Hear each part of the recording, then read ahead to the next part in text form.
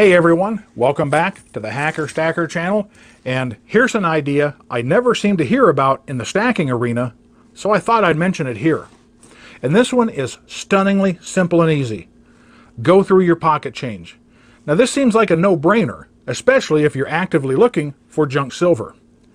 I want to express my appreciation for you taking the time to watch my videos, so be sure to like, share, comment, and subscribe, and hit that bell below the video so you get notifications on new content, because it's only with your support this channel will continue to grow. Now this one doesn't take very long to do. Obviously the pennies are not going to have any silver content, so you can immediately set those aside. On the dimes, you're either going to have to read the dates or look at the edges to see if they contain any silver. And quarters are sometimes easy to go through because they're either Estate, America the Beautiful, or American Women series, so you can set those aside. But if you get in the habit of checking your pocket change on a regular basis, you will occasionally find some cheap silver.